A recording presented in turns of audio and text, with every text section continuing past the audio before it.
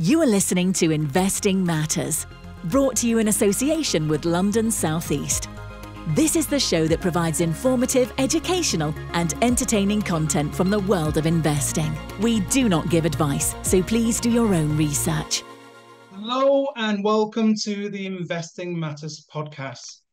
Today, our Investing Matters global audience are in for an absolute treat because this interview is with one of the true Scottish, UK and global heavyweights of the independent asset management industry. None other than Martin Gilbert, FRSE, co-founder and former CEO of Aberdeen Asset Management and the executive chairman of Asset Co plc, a holding company of a group of wealth asset management companies, a company that's primarily involved in acquiring and managing and operating wealth management activities and interests.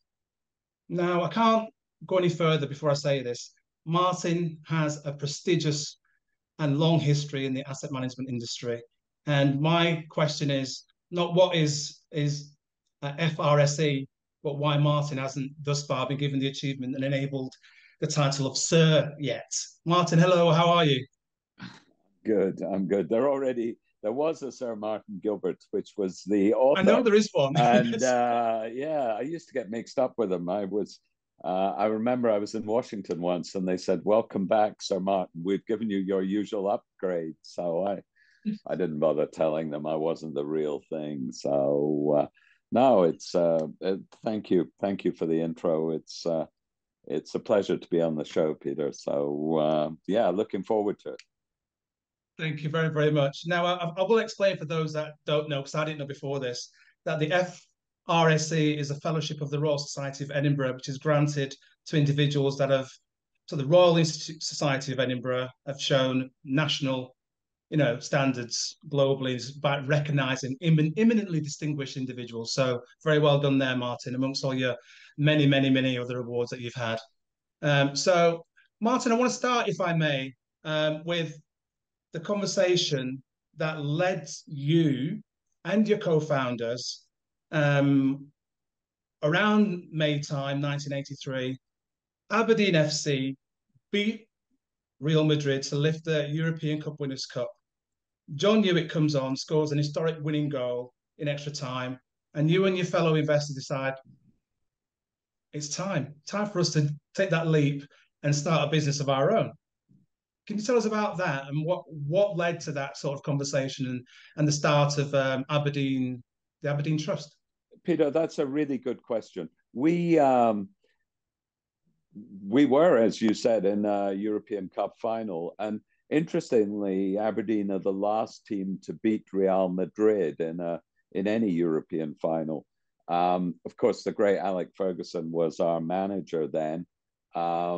So I've always bet on them when they reach the final. But yeah, I think what we've got to remember about asset management was in the 80s, it was a really small cottage industry. There were no big fund managers. There were maybe two or three big ones like Mercury or companies like that.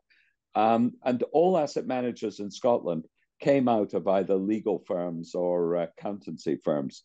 So Baillie Gifford being another good example, they came out of a legal firm in Edinburgh. Ivory and Syme came out of an accountancy firm in Edinburgh, and we came out of a legal firm in Aberdeen, set up on our own with our biggest client. We had 100 million under management in June the 1st, 1983, and that started the journey we went on until we merged with Standard Life when we had about 350 billion under management. And interestingly, I always say when anyone starts an asset management business, I always say go for it and take a chance. But remember, the first billion will be the hardest. That's a very, very good point. Very well made there. Thank you for sharing that with us. And hopefully you're still in touch with Sir Alex, having given you the catalyst for your fantastic journey. Yeah, I always remember I always remember him saying one thing, and I've always remembered it, which is he likes players with egos. They have to succeed. And same with fund managers as well. The good those that had those, some of them have to succeed, and failure doesn't enter their vocabulary. And I always remember that, and I always remember him saying, "I treat every player differently. There's not one player I treat the same." And I've always used that with when I've been looking after the fund management team, is treat them all as individuals and work out how you treat them, what they need from you, and that's a very, very important aspect to fund management, because it's a tough industry being a fund manager. You're monitored every day. You see whether you're performing well, and you've got to be supportive when things are going wrong for them, and questioning when they're doing really well, rather than the other way around. Because most people are supportive when things are going well, saying, "What a great fund manager you are," and then when they're underperforming, people say, "Why? I mean, how have you done this? I mean, I didn't buy into this." You've got to treat that. It's got to be the opposite. Brilliant. No, thank you for that reply. Now I'm going to go back, if I may, a little bit, because I've got some questions to ask you about, taking merging and taking over certain companies and how you look after individuals, and I want to ask that a bit later on. But I want to go back to that bit where you say just get started. You're there in June 1983, and you then take the company on, you and your co-founders. You get to 1991, and you list, and that's usually a big step for any entity to take on. So 1991, you joined the London Stock Exchange as Aberdeen Trust PLC. You then later changed the name to Aberdeen Asset Management. But tell us about that transition from being part of a company, taking it to the IPO, and then being at the mercy of the markets for then on. Yeah, that's another really good point to consider when you start a company. Do you take it public? Do you stay private or not? We probably needed to be public because we grew the business by a mixture of organic growth and acquisition. So it gave us the currency to make acquisitions. So often we would do a deal, the Deutsche deal or Credit Suisse deal. When we bought Credit Suisse Asset Management, is a better example. They took paper, and because it was quoted paper, they were happy. They could share in the synergies, they could share in the growth, and also gave them liquidity when they needed it. So yeah, it worked, and it worked for us. I mean, I'm not suggesting for a minute for everyone that going public is the ideal solution, because there are certain disadvantages with it, especially nowadays with governance sort of more prevalent than it was. These sort of things, a lot of people aren't suited to the public markets, and for them, I would definitely say remain in the private markets. Brilliant. Thank you for that reply. Now we move on to March 2017 or thereabouts. Merger between Standard Life and Aberdeen Asset Management valued Aberdeen at 3.8 billion or thereabouts, and created at the time the UK's largest asset management firm with 660 billion in assets under management, and it was the second biggest, I think, in Europe. As a successful leader, entrepreneur, and investor, how does one quantify the adage of hard work, dedication, time, and compounding one's investment returns, Martin? Yeah, I don't know. I mean, I think every year when I was CEO, and I was one of the longest serving CEOs, and I would sit back at the end of the year, and even in a year where you felt you hadn't done anything, you had achieved a lot. So it was very much, for us, it was very much slow growth, what felt like slow growth. But every year we would achieve something. So I mean, so let's assume I always say it took us 10 years to get to 1 billion, another 10 years to get to 25 billion, and another 10 to get to 300 billion. So it was funny. It was just, you never really, there was never really one event that really made us or almost, well, except of course the split cap crisis we had 2002, 2004, that almost broke us. But we became a better company as a result. So yeah, it was gradual rather than one big deal or anything like that. So it was just 30 odd years of really, really, really hard work. Brilliant. I love the fact you've touched on there. It shows your level of humility to touch on the split caps crisis there, Martin. So appreciate that. What were the greatest lessons, investing wise and leadership wise, from 1983 to 2017 for you then? You've touched on the split caps bit as well. Yeah, I think, I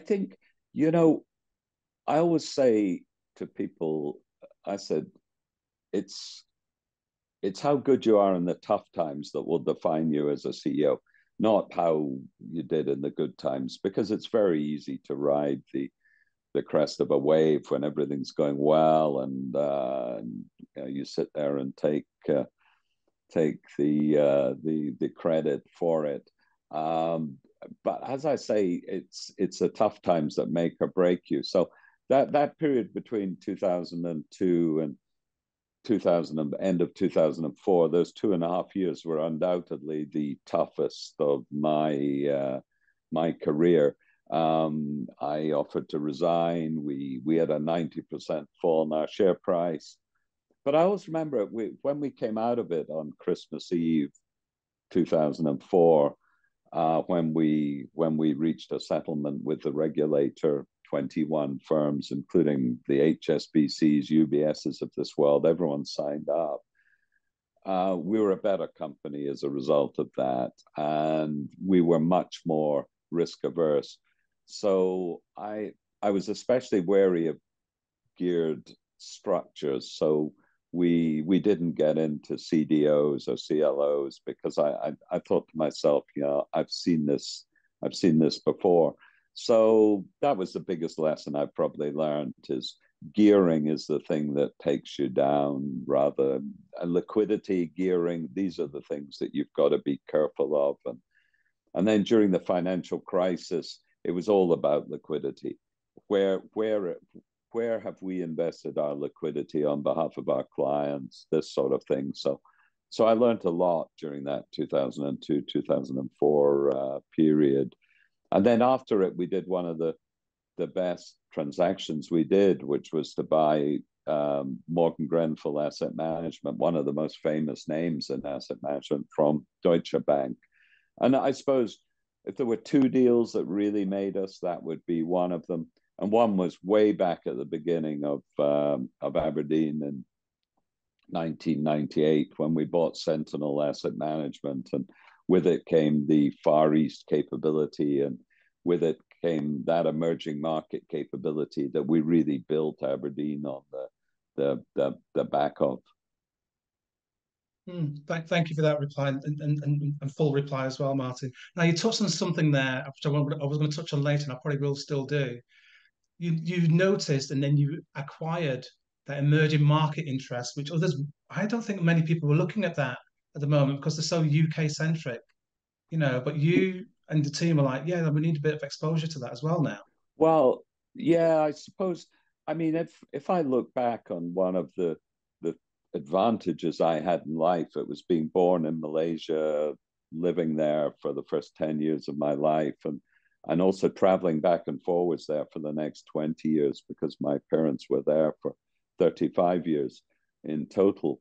So I knew where Asia was. I knew where the Far East was, and I was there at the start of jet engines. The jet engine transformed the Far East and the sort of 60s and 70s. So I'm so old. I remember these things, but yeah, I was always fascinated by Asia, obviously, and I knew the work ethic there. And I was fortunate that when we bought the emerging market business with Hugh Young. Hugh was a guy that was passionate about Asia, so passionate that we became one of the first fund managers to move our Asian desk from London to Singapore. And we were one of the first to establish in Singapore. So it was probably, you know, up there with the top sort of 3-4 decisions you make in your career. And it was a remarkably easy decision to make. And we were surprised no one else wanted to do it. But to a certain extent, a lot of the Asian fund managers loved living in London and managing money in Asia. So we took the view our fund managers needed to be where they were investing. And it was a fantastic move for us. And as I say, really, I suppose made Aberdeen into what it became. Yeah, very unique in that structure. And like you say, became the largest in the UK at one stage. So thank you for that. I want to touch now on what you're doing now, Martin, because, you know, some people say, you know what, you could just be chilling at the beach now, wandering around the world, visiting family, looking at exotic places. But no, you're back in the city. You've started up the asset management consolidator, which is Asset Co, and going from strength to strength. Do you want to give us an overview of Asset Co and talk a little bit about all the different nuances and aspects of the business for us, please? Yeah, I suppose I knew the time was right to leave Aberdeen, and you always want to go before you're asked to go. So it was the right time for me to do it, and I'd always been interested on being on other boards. So I was a founding director of First Group, which became one of the biggest surface transport companies in the world. I was on the board of Sky, which was fantastic, and then I was on the board of Glencore. And I was offered the chairmanship of Revolut by Nick Storonsky because he wanted someone who'd founded a business. So it was I was starting to think about these sort of things. And I also wanted to put into practice all the things I'd learned at Aberdeen. So with a few of my ex-colleagues at Aberdeen who all wanted to retire, of course, we started Asset Co. And it's been good fun. It's been a bit tougher than I thought it would be. The markets are tough at the moment for small cap, and the markets are tough for long only asset managers. So I was, it's been slower, but I'm now sort of back taking more of an interest, and I must admit I'm really enjoying it and enjoying looking at the deals again, looking at what we should be doing. So. There's a lot of opportunity out there. The tougher the markets, the more opportunity there is. That's a very good point you've made there, because I think it speaks to the individual that you are in the sense of the deals that you've made historically, in the sense of drilling down onto the detail. And some of these companies now are going to be looking for somebody to come in and actually inject some capital. And sometimes you take stakes, and sometimes you actually look to merge with the company. So with regards to that, what sort of detail are you looking at that's often overlooked by other individuals that gives you that edge and your team an edge because you've been there and done it before? Yeah, I really I look at I look at what the revenue is, recurring revenue. That's what always fascinates me. What is a recurring revenue, not performance fees or whatever. And I look at the quality of the fund managers and the people in the business, because Aberdeen, when you look at the senior management team at Aberdeen at the end, Anne Richards came from when we bought Edinburgh Fund Managers, Hugh Young when we bought Sentinel, Gary Marshall when we bought Prolific. So they all came, every single one of them really came from an acquisition we'd made. And we always keep the best people. We love good fund managers. We love talent. We love good distribution people. So we really look for quality, I think, more than anything else. So recurring fee revenue and the quality of the people. Those are the two main things we look at. Everything else you can sort, basically. You can sort if there's admin problems or regulatory problems or whatever. But those are the two very, very important points. Thank you for that. Now, you touched on this a bit earlier. I'm going to talk about it a bit more now regarding treating people differently.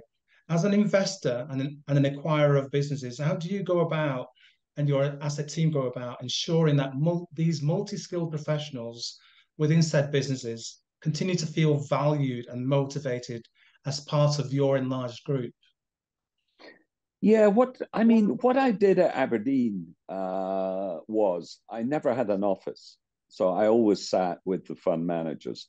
And I think that was quite an important point.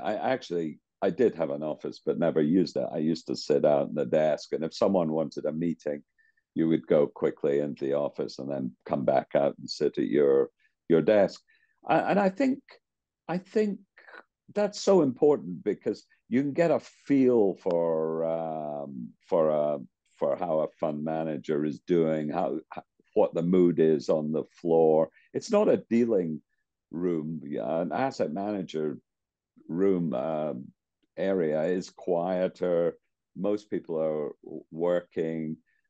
So yeah, you can just get a feel, and you also know who the characters are in the room and who's good for morale and who's not, and these sort of things. So there's a whole aspect to it. And I always tried to work at the far end of the room as well, so that you had to walk through the entire room to get to your desk.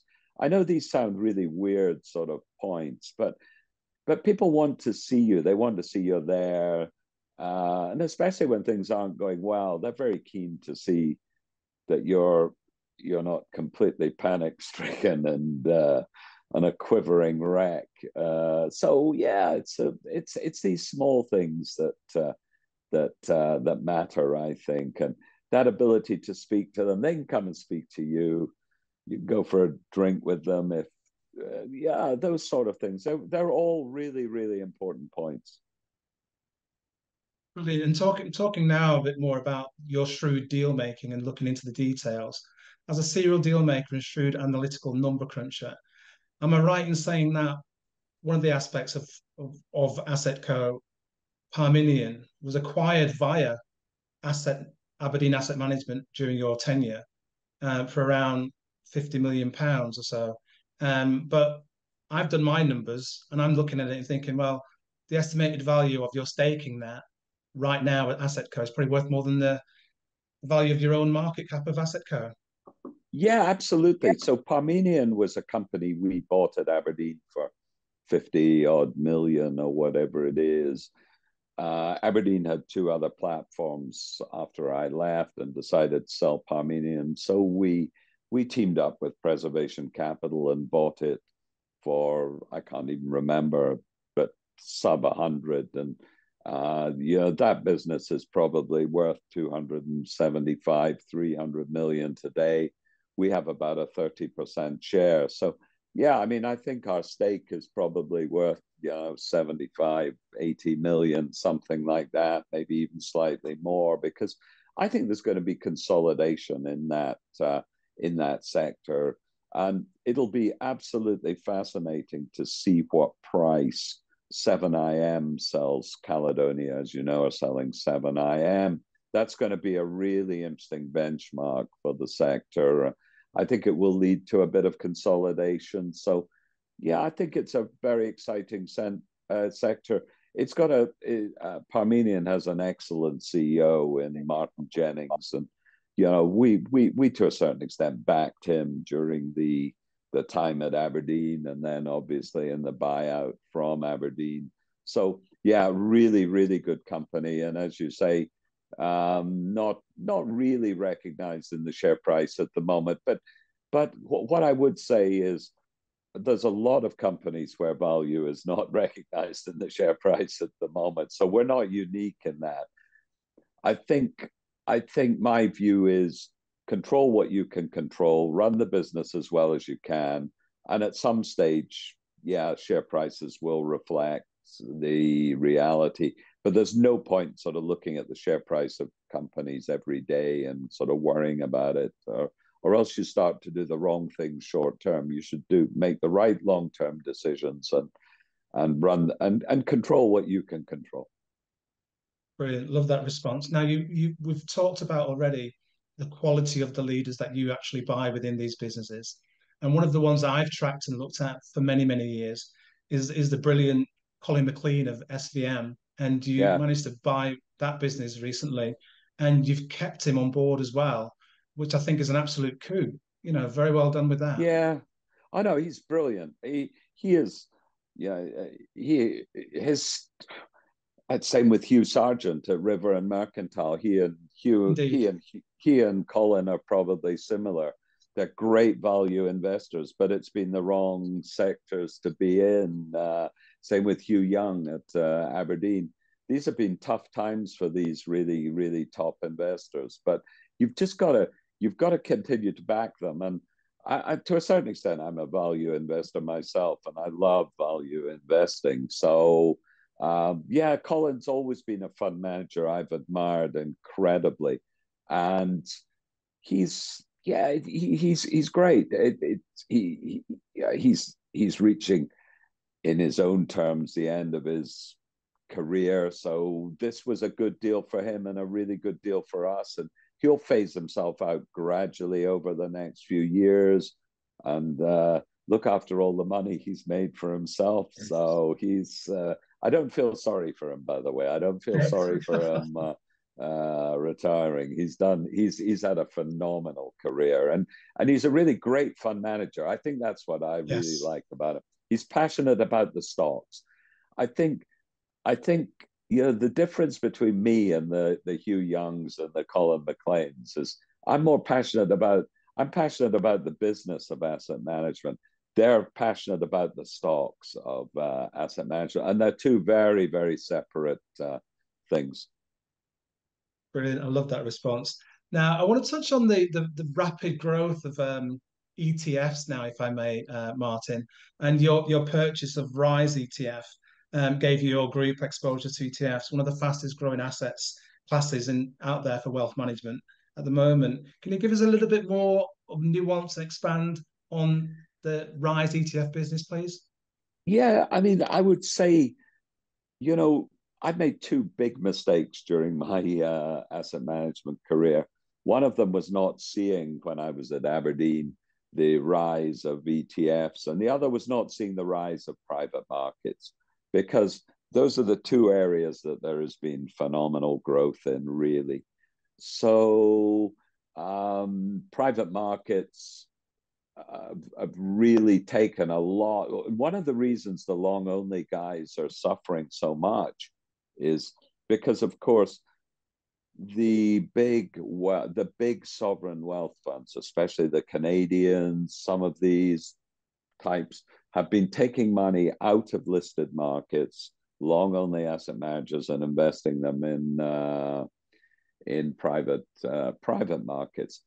And the other thing has been the rise of passive, of course, especially with the iShares of this world, and that has led to fee compression within the long only business.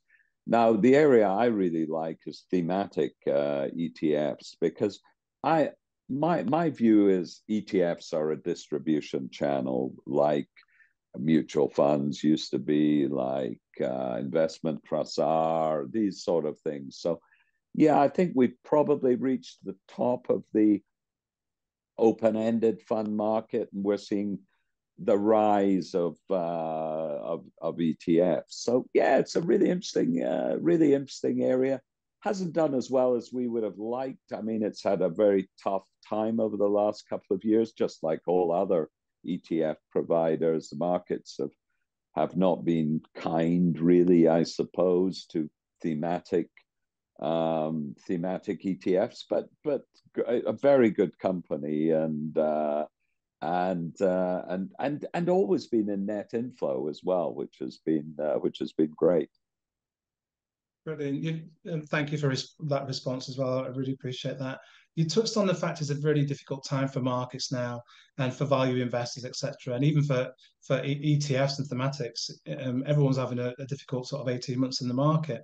But as a long-term investor, successful investor, Martin, where should investors and yourselves be looking for most significant growth over the next 3 to 10 years? Because we talk about investors being long-term, but a lot of them, as soon as there's an hiccup, they choose not to be long-term investors.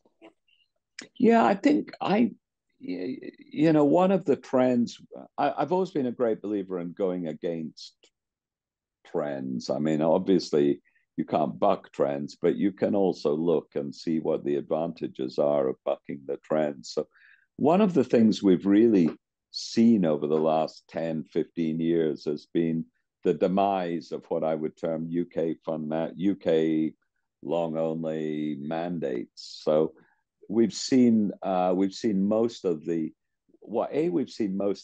pension funds in the UK, excuse me, disinvesting from UK equities and putting more into gilts or whatever to hedge their liabilities. But we've also seen them move from UK equities to global equities as an asset class.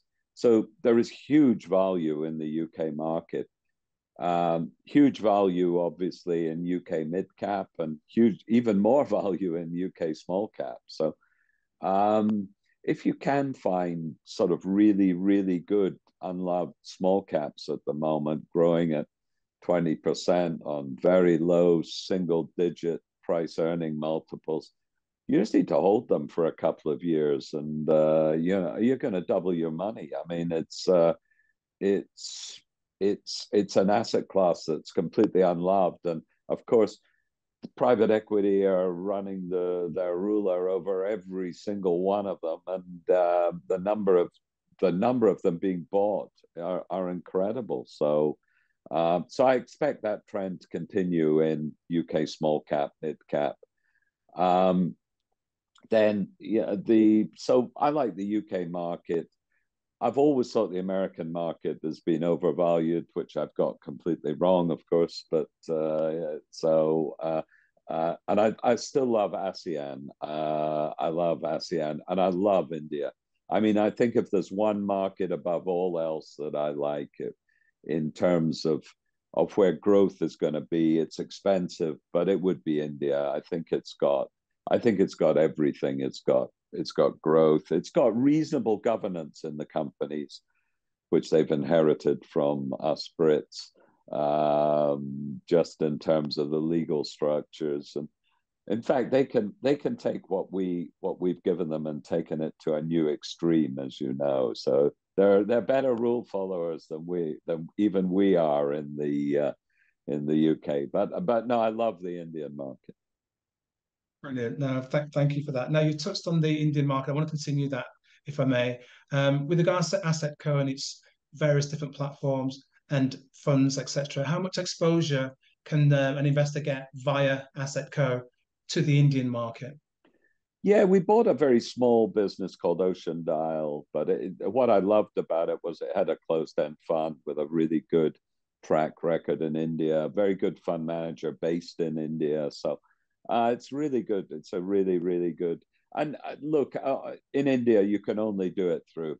I would never recommend buying single stocks in India. It's too difficult to market. It's difficult enough for fund managers to manage money in India. But definitely closed-end funds, open-ended funds, investing in India are really, really the way to go. In the UK, you want to be you can buy single stocks there. There's plenty of research on that, but yeah, I that's the way to go is to buy an investment trust. I always think. Martin, I want to start now, if I may, regarding ESG investing. And AssetCo have an active strategy to launch products which invest in unquoted companies, particularly unquoted companies in the ESG universe. Please, can you expand on this for our listeners as to how they can get access to this, please? Yeah, I think ESGs are really it's something that's come up, of course, and And if you're an active long-only asset manager, you need to take ESG into account before you invest in a company. And it's good to see that it's not just governance any longer. So 4 or 5 years ago, it would just have been governance. So it would be most of my time was fending off criticism that we voted against some CEO's salary or something like that. So it's now expanded, as you know, to look at sustainability, these sort of things, and that's important. I think we, one of my bugbears is we sort of oversimplify it and think that sustainability is a supply side problem, i.e., I'm living in Aberdeen, I obviously feel passionate about this, that if we stop exploring for oil in Aberdeen, it's going to solve climate change. My view is we've also got to look upon it as a demand side problem as well.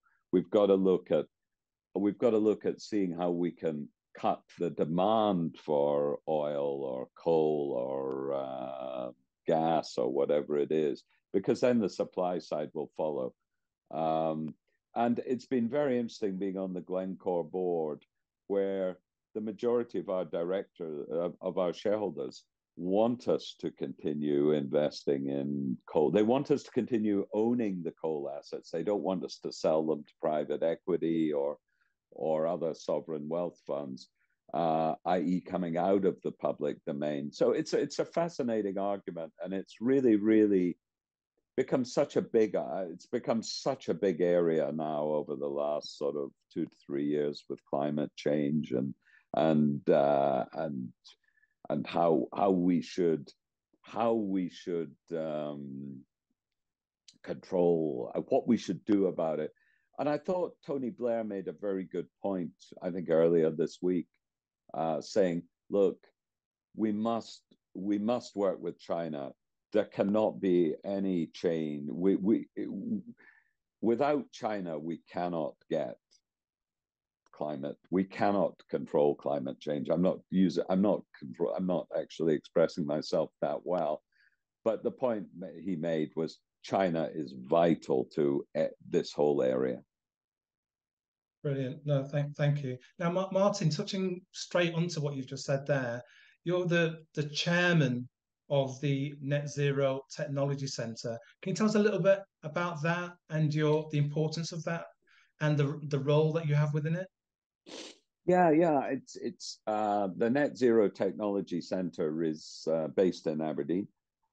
It's funded by the UK government and the Scottish government, and it's there to help with technology, to invest in the technology to make both the offshore oil industry, the offshore gas industry, and also the offshore floating wind industry, these sort of areas more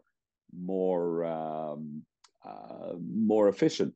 And we develop the technology in conjunction with a lot of these companies, the oil companies, the gas companies, the offshore wind companies, and then we give it to everyone. So we don't actually charge for it. It's a really great concept, and makes a difference. And the plan is to make these industries more efficient, make them more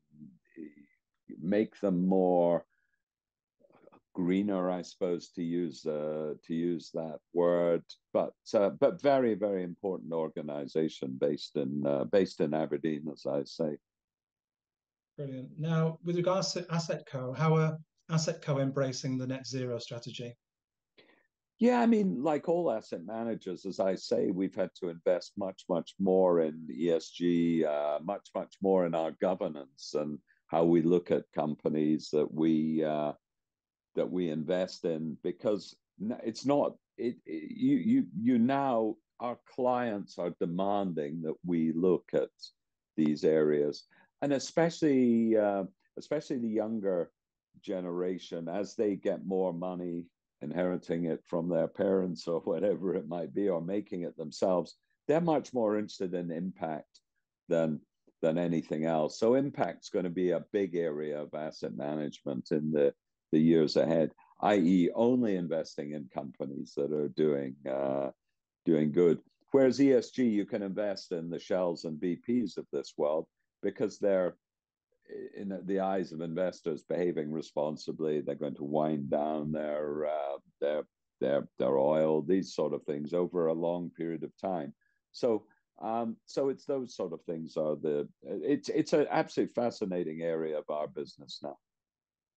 Brilliant, thank you. Now you touched on earlier, other than the ESG side of it, net zero side of it, obviously investors want to see returns on investments, and you touched on the importance of looking at recurring revenue. With regards to investors, what other piece of vital analytics that they need to be looking at, which are often overlooked when actually assessing? Because they look at, assets under management are outflows, and they go, need to move on to the next one. What are they missing in the nuance of long-term investing, the detail that they should drill down on? Yeah, there is a sort of fascination with flows within the business, and of course, asset management is an incredible industry because it is largely a fixed cost business, and if you're doing well, money flows in. If you're doing badly, money flows out. So hence the reason the analysts monitor flows better than we as a management team do. They, some analysts know our companies, the asset management companies, better than we do. So it's been it's amazing. So what would I look at again? You look at performance, and you look at how they're achieving performance. You look at whether they've got the team approach or a star fund manager approach. Obviously, if you've got a star fund manager approach, you're more susceptible to underperformance with that, or whether he leaves or whatever. If you've got the team approach, it tends to slow down decision making and maybe makes it less entrepreneurial. But there are advantages. Aberdeen, we always went with the team approach, and it worked. River is more a named fund manager approach, and to a certain extent, the direct customer or the IFA, they love a story about a fund manager. So to a certain extent, it's horses for courses in those areas. Brilliant, thank you. Now, I wasn't going to ask this, but I'll ask it now. With regards to strategies, there's always a question being asked as to whether to go multi-asset or equities. You must get caught between that conversation very often. Yeah, I think, look, it depends how skillful you are, doesn't it? And what your passion is. I mean, I'm always, of course, I love equities, I love funds, I love these sort of things. So, but multi-asset's a great area as well. I mean, I'd love to own a multi-asset business. I mean, I think some of them are really excellent. They're great pickers of fund managers, and it's a great area. And the key is, as you and I both know, not to fall too much in love with a fund manager. And it's the same with stocks. I mean, that's why I like market makers. When they discuss stocks, they're dispassionate about the stock. They don't care what that stock does. They're only interested in whether it's going up or down. Whereas fund managers fall in love with their stocks and can hold them too long. I've always thought at Aberdeen we were great buyers of stocks, but we weren't that great at selling them. So we tended to stick with them because our average holding period would be 10, 15, 20 years. So, and it was always too much hassle to sell that one and try and find another stock that was as good. So, yeah, it's fascinating business. Look, we're privileged to be in the asset management business, the investing business. It's an absolute. It's just such good fun. Thank you for that reply. Now, Martin, I want to ask about some personal stuff now regarding your own personal investing style, strategy, methodology, away from, having your money in, in shares elsewhere? Where do you invest? What's your style? Are you a lumpy investor? Do you put things in monthly? Do you just buy things whole? Yeah, I suppose. Well, I've always been a big investor in Asia through our funds at Aberdeen, especially our closed-end funds. So I love that. Then I like property.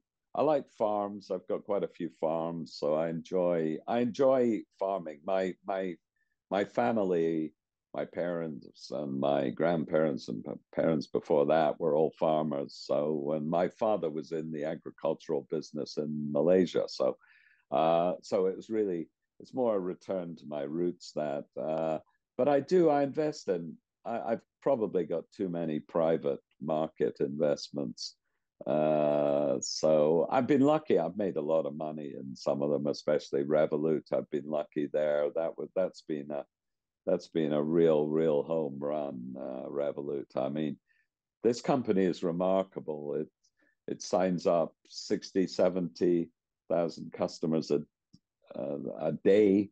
It's bigger. It signs up more people than PayPal now per day in Europe. So yeah, we're over 30 million customers. So it's a remarkable business. So I've been lucky enough to be an investor there. So yeah, probably too many in private markets, but I enjoy investing, and I enjoy building businesses as well. That's my passion, is building businesses. Brilliant. Thank you for that response. And I agree.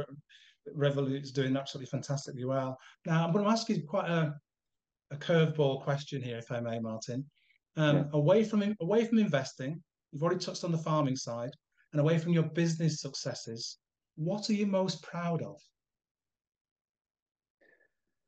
Gosh, I mean, inevitably you're proud of your family. So I suspect that's the standard answer. So probably, what am I next most proud of? I don't know. I don't know. Yeah, I'm proud of I'm proud of some of the businesses I've helped build, I would say, outside Aberdeen, First Group, these sort of things. I mean, we built, so yeah, um, I wish I was a better golfer. I wish I was a better skier, these sort of things. So I'm not that proud of my golfing and skiing prowess, but yeah, I suppose I'm proud of what I've done for Aberdeen, the image of Aberdeen. Aberdeen Asset Management really helped it. Not as much as Alec Ferguson did, but yeah, I'm proud of what I've achieved, of what we have achieved from an oil town in the north of Scotland, I suppose I would say. I love that response, and thank you for sharing that. And I think you are up there with Sir Alex, regardless of what anyone else thinks. Um, Please, can I just ask you then now? A lot of people don't know about some of the things that you actually do away from the glare of the press and all the rest of it. But do please share some of the charitable endeavours that you are very passionate about. Yeah, I've done a lot of charity stuff. I mean, you know I've helped a lot of charities in Aberdeen and so on. I've spent a lot of time on golf. Actually, one of the things I'm very proud of is, Alex Salmond, the First Minister of Scotland, phoned me up and said, "Martin, we don't have a sponsor for the Scottish Open. This is the best week on the golf tour. European golf tour is the week before the Open. Will you take it on as sponsor and help build it?" And we built it up into the best tournament on the European tour with the best field, uh, and really made it a global event. And then we did it for the ladies. I said to our team, "Look, guys, we can't just do this for men's golf. We've got to do it for ladies' golf." So I suppose I'm very proud of what we've done for ladies' golf. I really love ladies' golf, and playing with the lady professionals is a phenomenal experience because they're not hitting it 100 yards beyond you. What they show you is they hit it about the same distance, but they keep it on the fairway the whole time. So it's a fantastic. So I've loved helping build golf into what it is. I'm chairman of Scottish Golf, which I love. I'm on the board of the European Tour. I'm on the board at Wentworth, so I enjoy the golfing side as well. Brilliant. I love that reply. And I love the fact you've done so much for golf and for ladies golf. But you did touch on there again about politics. And I've got to ask this question. It's just me being nosy. You went to law school, University of Aberdeen, with Alistair Darling, who became the Chancellor of Exchequer under the Prime Minister Gordon Brown, another Scot. Did you ever have any interest in pursuing a political career at all? No, not really. It doesn't pay enough. No, I'm not really. I prefer to work with the politicians rather than work with them rather than be part of them. Because if you're part of them, as you know, they'll just kill you. There's no camaraderie. They're competing with each other. So yeah, no, and I'm sorry we don't get more really good people into politics. But it is a fantastic. And Alistair Darling is a phenomenal politician. He's one of the few that under promises and over delivers rather than over promise and under deliver.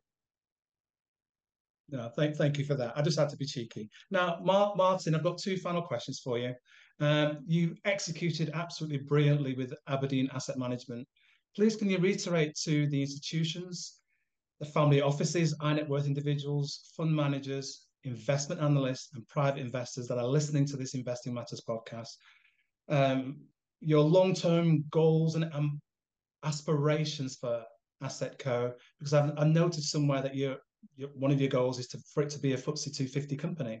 Can you tell us a bit more about that and reiterate, your drive for this? Yeah, well, sadly, we're a long way away from that. But I've always been, I know I'm repeating myself here. So my view is control what you can control. So what we'll do is execute what we can. I'm very focused on executing the deals we've done at the moment. I'm very focused on realizing value for our stake in Parmenion at some stage. These sort of things. That's what I'm really concentrating on at the moment, and then let the market decide for itself what valuation should be placed on the company. Because most CEOs always say their stocks are undervalued. So I haven't come across a CEO who said his stock is overvalued recently, but I'm sure there are some out there. So yeah, Brilliant. I would just execute what you can do. That's my strong advice to CEOs. Just control what you can control. Brilliant. Now, Martin, my final question is, how would you like to be remembered, given all the things that you've done and achieved for Aberdeen, for the UK, for the investment industry? Oh gosh, I don't know. I can't answer that question. It's always surprised me. As I say, it's always surprised me at the end of each year how much we achieve. So I'm